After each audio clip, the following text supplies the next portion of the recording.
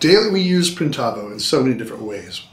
We are able to command our whole team on what they're supposed to do next, just through tasks, through the flipping of statuses. Hopefully everyone's using those tools. But we have so many people here using Printavo, I needed to figure out deeper ways to connect with them. Also, deeper ways to connect with the customer. So I've figured out some really cool little tips and tricks here to use Printavo from that aspect. So the first thing we're going to be looking over is the invoice notes. There's two kinds of invoice notes. We've got our static invoice notes that goes on everyone's invoices. Then you have the per invoice note.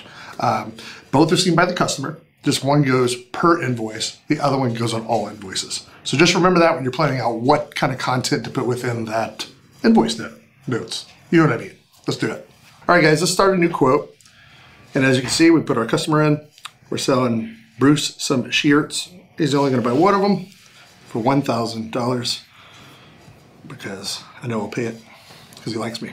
All right, so in here, if you notice what I did down here, see how it says all approved orders are subject to terms and conditions and privacy. I went ahead and put a value for the customer down here at the bottom so they realize what we're giving them for free. All orders include free setup, output, and setups. That's a $20 value per color per side. All right, and that's very important for them to see that, and it adds value to your relationship. Where I did that was in the My Account settings. Just scroll down until you see the terms and conditions. That is not seen to the customer in any way. That is only in the back end of Printavo.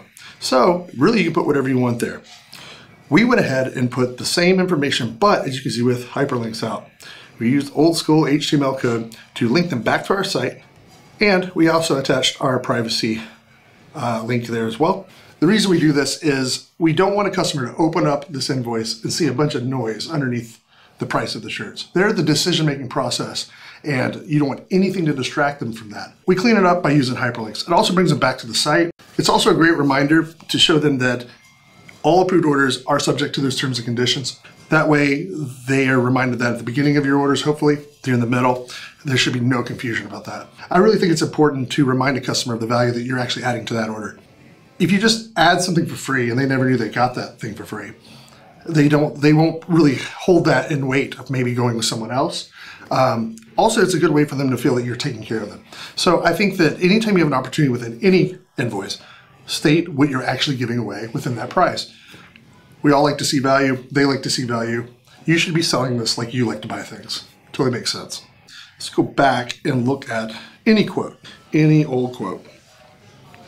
Down, you see all these things going on, but at the bottom you can see this information now lives visible to the customer. It is pretty, and they're gonna love that they're seeing that. All right, like I said before, that invoice note was a global invoice note. We're now gonna jump into the individual invoice note.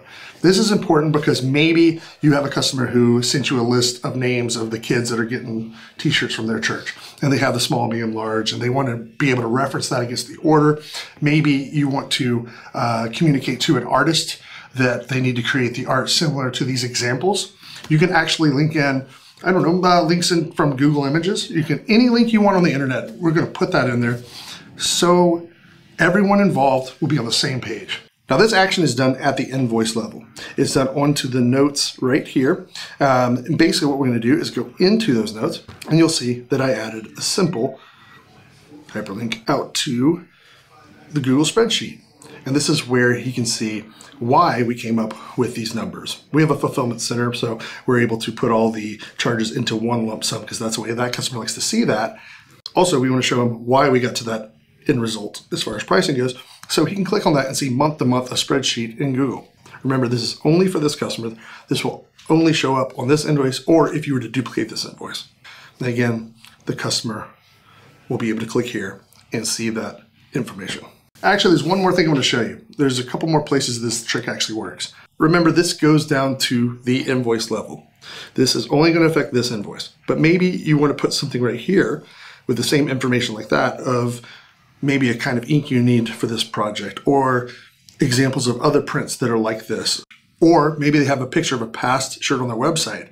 I know you can upload these here as well, but sometimes it's nice to have really crisp links out so your production people can click on that and see what are we trying to achieve with this information. In any case, after you put any sort of links inside here, save it, and you're good to go.